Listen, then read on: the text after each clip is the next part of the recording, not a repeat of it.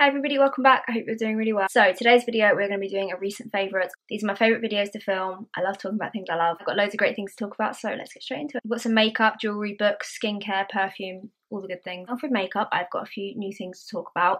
I don't think any of these will be a massive surprise if you've seen some of my recent videos. I love what I love, what can I say? First up, we've got the Rimmel London Lasting Finish 35 Hour Hyaluronic Acid Foundation. I have been in love with this. I've got this on today. I've been reaching for this pretty much every single day. I don't have a foundation at the moment that I'm loving as much as this. Coverage is really nice. It gives a really nice glow to your skin. I think that is the nicest foundation I've tried in a really long time. I've been using the shade 203 and it's just perfect. Next up, like I said, no surprise, we've got the brand new YSL All Hours powders. These are a brand new launch from YSL. With the All Hours Compact Powder, I've been using the shade 2 just to set all over my face. The All Hours Hyper Bronze, I've been using the shade 3. I've got both of these on today. I'm a big YSL Beauty fan anyway, but I can't believe how much I love these. They basically just make your skin look like velvet. Like the bronzer is like butter. It blends like an absolute dream. The powders are so beautiful. They also smell really good, which I love.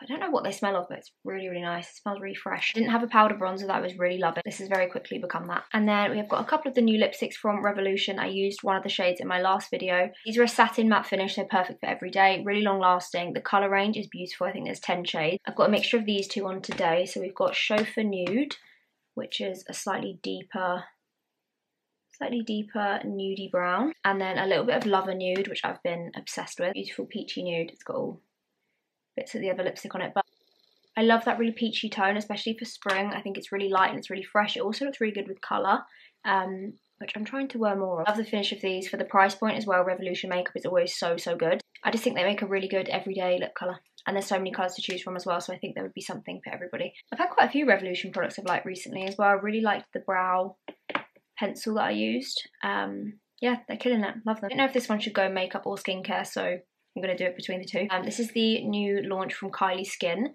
This is the lip butter. It's vanilla caramel flavour. It is gorgeous. I've been reaching for this pretty much every morning after I do my skincare, just to let it sink in while I do my base makeup. I noticed a massive difference in how like my lip products are going on, how they're sitting. Nothing is like cracking. My lips feel really hydrated. It's got shea butter in it, so it's really intensely moisturising. Smells and tastes so amazing. I love the packaging as well. I think that colour is so nice. Next up, I've got a very gorgeous brand that I'm very excited to talk about. My beautiful friend Lewis Holmes, who is an amazing tattoo artist, has finally, I say finally because I used the initial samples of these over a year ago, he has finally launched his tattoo aftercare brand Co. First of all, packaging, stunning. The packaging is so beautiful. I love the look of these so much. The tattoo aftercare cream. So this is one of those products, although it is designed as a tattoo balm technically, you can use it for other things. You know I love my all-round balm products. I have so many products that I use for like multiple different things. They're really lightweight, unscented, so really gentle on the skin. I've been using it on like my elbows and my hand tattoos, especially through winter. I feel like my skin is just like dying for moisture. B5, vitamin E to help retain moisture and protect the skin barrier. So I might actually try it on my face. I'll let you know how that goes. That is the cream. Then we have got the Tattoo Aftercare Wash. I haven't actually opened this one yet. I used the sample, so this is a much more aesthetic version than the one that I used. The one I used was in like an unmarked white tube, and I was like, Lewis, please, what is this? I used the combination of these two actually to heal a couple of my tattoos last year. I think I used these to heal around my knee and my thigh. Not easy places to heal, especially around the knee. They also have quite a lot of black in them, and they healed perfectly. I've got chamomile and organic oat extract. Anything with oat in is so gentle on the skin, really good for holding moisture in. Again, this would work just as a really nice hydrating body wash. So the combination of these two, whether you're into your tattoos or you're not, I love the look of them. I feel like for a tattoo brand, the aesthetic is so different. It's so new and I just love it. Well done, Lewis. You star. A couple of skincare products to talk about here. First up, we've got the Ola Henriksen Double Rewind Pro Grade 0.3% Retinol Serum. That was a mouthful. I have officially begun my retinol journey. I'm 25 this year. I feel like it's time. I've kind of like dabbled in and out of it, but I've never found one that I feel like really works for my skin. I got this as part of a Cult Beauty Valentine's package, and they very kindly sent me some bits to try, and I've been using this for maybe 2 weeks so far, and my skin seems to be really liking it. I haven't had any skin purging going on. I know sometimes with retinol it can take a while for your skin to get used to it. This is only 0.3, so it's quite a gentle one. Maybe that's why. I don't know if it's like placebo, but I do feel like already my skin is looking a little bit nicer. It feels way less textured. I already feel like my makeup is sitting nicer on top of it, and I feel like it could only really be this. So yeah, very excited to see how I get on with this. I imagine they do a higher volume one, which I might have to change onto at some point. But yeah, so far very impressed. Hopefully I'm going to look 25 forever. And last bit for skincare, this is actually not a new product, but it's one that I just constantly come back to.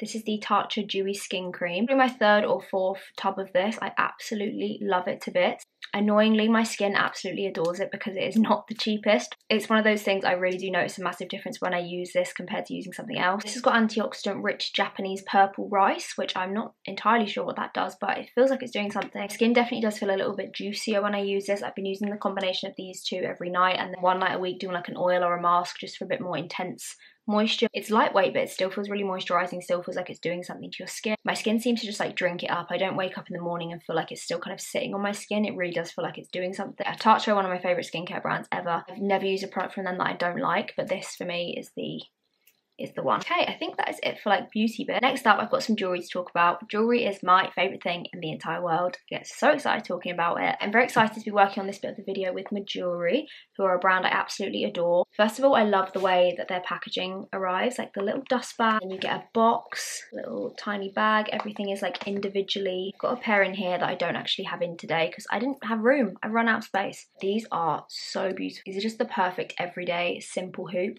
I wear hoops every single day of my life. It's like a day ruiner for me if I realise I haven't put my earrings in. These are the perfect everyday little gold hoop. They're a really, really nice size. I also love that they just clip in like that, really easy to get in and out, really comfortable. Very lightweight as well, not going to drag your ears down. And then I've also got this gorgeous stack here, all built up from Mejuri. A couple of these are new styles. We've got these gorgeous textured rectangular hoops. I think they're so gorgeous. I don't have anything like that. And I think they're a really cool like way to elevate everyday earrings. So I've got a new simple rectangle. Again, just makes a really nice little change from a standard hoop. And then these are just so stunning. I love a really chunky gold hoop. So I've got a slightly bigger size and then a nice little snug one on the top of my ear. I love mixing textures and shapes and sizes. I feel like that's how you get that really cool curated ear look. These are just so amazing. I don't think I've ever seen hoops like this. And then same kind of stack on the other side. We've got the chunky hoop and then the two little rectangles. I love how these two look together where they're like the same shape but different sizes and textures. When I have my hair slicked back, I always feel like a statement ear just is the perfect finishing touch.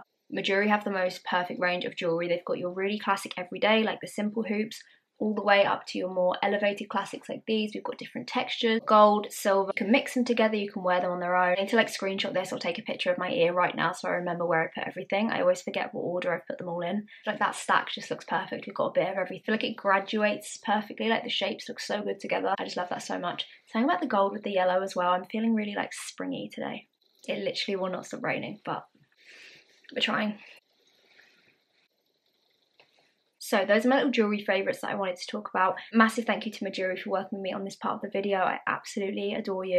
I know I keep saying it, but I can't get enough of this. It just looks so good. I also love the dust bags that everything comes in. These are so good for travelling. I always collect these. They're really good for like just putting little bits in. But yeah, I love the entire experience of Mejuri. I love how everything feels. I love how it arrives. The quality of the jewellery, just start to finish. I just think it's perfect. Okay, we have got a couple of books to talk about, a couple of fragrances, and then I think I'm done. I've got 3 books here to talk about that I've recently read and absolutely loved. I'm going to go through these in order that I read them. So first up we have got Atalanta by Jennifer Saint. I was reading this in my mind saying Atlanta the entire time, and then I think about halfway through I was like, oh, it's Atalanta, which never feels like you're saying it right. I don't even know if I am saying it right. Jennifer Saint is one of my favourite writers ever. I've read all of her books now. She's got a new one coming out this year as well, and I am so excited to read it. So she does Greek mythology retellings, all female-led stories. There's only a couple of books that have really ever made me cry, and Electra by her was one of them. I was absolutely bawling my eyes out. I'm really into Greek mythology. Like the last few years I've got really into it. So most of the time they're stories that I kind of already know or I'm aware of, or they kind of link back to things, but the way that she writes them, it's almost like you've just never heard them before. The way that she writes the characters, she makes them like so emotional and so like real. I actually think the Greek mythology books were what got me out of my like reading rut. So if you are at a point where you don't really know what to read, I think any of hers would be an amazing place to start then. She doesn't overcomplicate them, they're just really beautiful stories. Next up, a bit of a cult one that I just for some reason had never got around to reading, but this is The Midnight Library by Matt Haig. My boyfriend actually bought this because he loves like a self-development book, and he was like, I want to try and get into fiction. He didn't get to read it because I stole it. I understand why everybody loves this book so much. It is definitely one of those that every single person should read. I feel like there's so much to be gained from it. A lot of Sylvia Plath bell jar references in there, which is one of my favourite books ever. It's kind of a book based around the whole kind of like fig tree theory that you can't be everybody, alternate versions of your life, and if you don't pick one, then you'll have none kind of thing. I always obsess over little details and think, what if I'd done that, what if I'd done that, and actually at the end of the day you can't do all of it. So I found this a really peaceful book to read. The writing style is really nice. This is the first book of his I'd read. I think I probably will read the others now because I really like the way he wrote. Quite a quick easy read as well. A lot of the chapters are really short. You've got some that are literally just one page. This is the book that I'm currently reading. I haven't finished it yet. I'm about halfway through. This is Killers of the Flower Moon by David Gray. Of course, this has just been made into a film with Leonardo DiCaprio and Lily Gladstone. I think it is. She is just so beautiful. She's one of those people I just can't stop staring at her face.